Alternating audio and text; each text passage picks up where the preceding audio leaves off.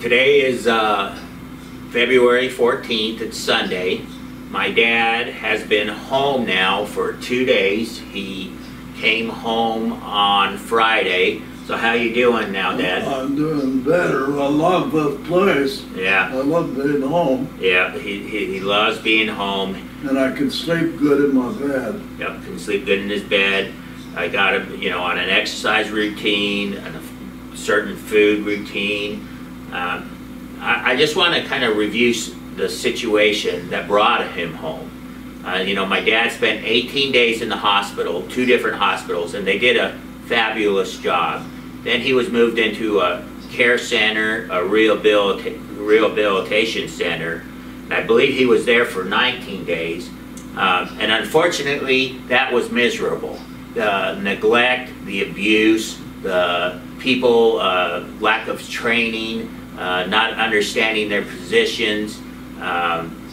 It was just a horrible experience overall. I end up pulling him out of there. I end up going there on last Wednesday, and I pulled him out on Friday. I've been going up there every day, 1 to 3 times a day, and it was just event after event concerning events. It was just a daily thing. Him calling me with concerns. Them not wanting to exercise him. I had to put pressure on him just to get them to start walking him. They were double feeding him. He had an NG tube for feeding. They had him 8 days where he was eating 3 meals a day and on a feeding tube. His stomach swelled up. He was constantly having gas. He's retaining water in his legs now. All these things. When he left the hospital, he was at a weight of, I believe it was 165 or 167. I weighed you this morning or yesterday? Yesterday, and he weighed 195. He almost gained a pound a day at that care center because they were double feeding him there for 8 days at the end. And I had to tell them to stop doing that. It was event after event. It was very disturbing. It was disturbing for me witnessing it, but it was worse for my dad because he was there experiencing it. He was experiencing just an unbelievable situation I believe you had to go through. And I think the worst thing about this all is the unfortunate people who are still up there. And the other unfortunate event is no one's visiting those people in that care center. I'm there every day. My tracks are the only tracks in the snow going to my dad's window because you can't visit them. That's the other thing. There's no accountability in this place now because the people within inside that building cannot have no visitors. My dad was, in my opinion, was put in solitary confinement in his room. Like being in jail. Yeah, like being in jail. He had 3 meals a day, and then they'd shut the door. They did come, there was the nurses that came in. There was a physical therapy after I complained about it, but it just was so poorly done. Everything was so poorly done compared to the hospitals. I was there 18 days with him in the hospital. I was spending nights in the hospital with him. I was working with night shift nurses, day shift nurses, with the doctors, and that was the other problem. They did not want to communicate with the family. They didn't want to communicate what his routine is, what his therapy is, what his speech therapy is. I would have to complain to try to get this information from them. So I pulled him out of there on Friday. He's been here 2 days now, and it's already a huge difference in appearance, in his speaking ability, in his walking ability. His hands are extremely bruised from the guys grabbing his hands and pulling him to stand. You never do that with an elderly person. His CPAP machine, his mask, he has a cut on his nose. They was putting his mask on too tight. One day a guy didn't want to take him out of bed and told him to eat in bed. My dad says, I can't eat in bed, I can't eat laying down because my throat, I'm on a feeding tube, I got to be sitting up. The guy got him out of bed and pushed him into the bed frame, and he got cut on his leg. So that was a very unfortunate experience for myself, but more for my dad, because he had to deal with it 24 hours a day. Yeah, it was horrible. It was, yeah, horrible. And I can only feel for the people who are still there. And what even more disturbing is how the families do not visit these people.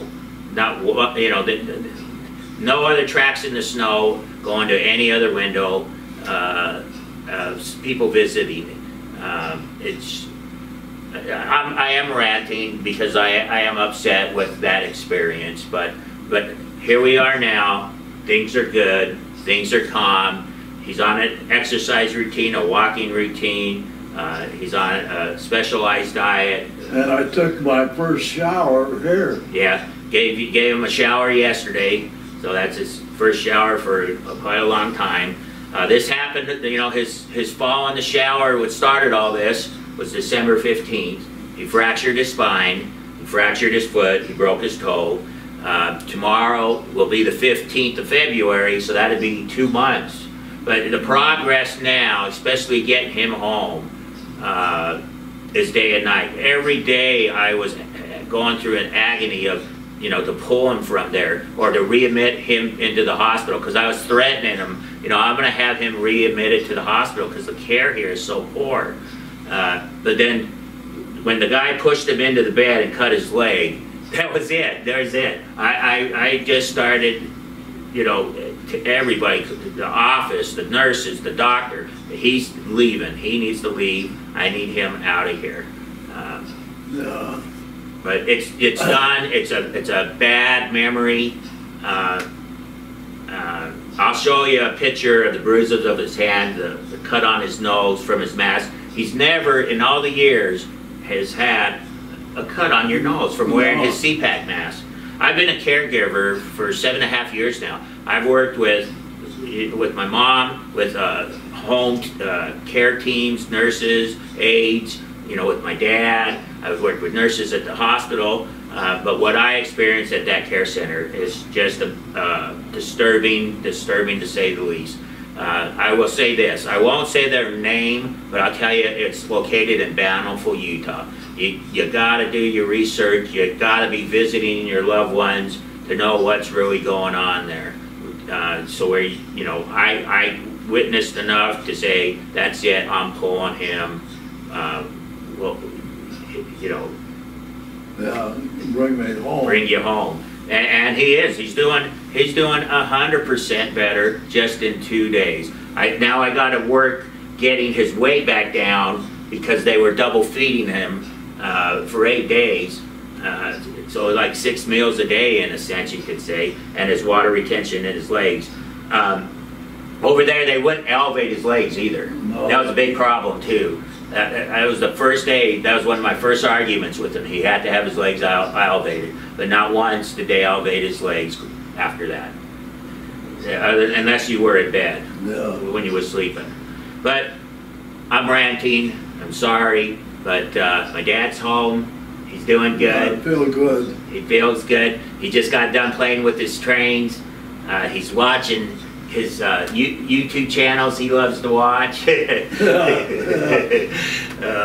But so I appreciate your support. I appreciate your kind words. I appreciate your prayers. My dad does too.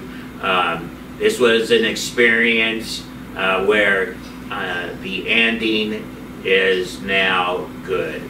It definitely had, it was a bumpy road, but it ended, you know, with you being here, and he's making progress. He's made a lot of progress. It was like today, getting out of bed and changed in the bathroom. Yeah. He's, you know, he's sleeping very well in the medical bed we got him. He's sleeping all night, and so, you know, we're thankful. We're very thankful. I know so many people in this world have it so much worse off, even in this country. So I'm thankful, my dad's thankful.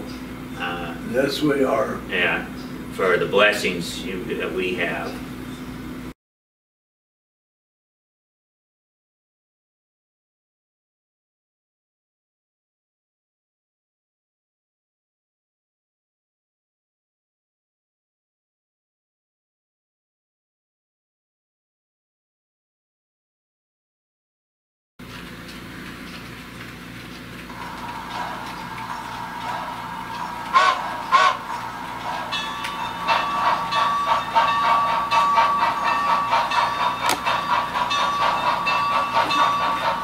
I'm back. I'm the engineer.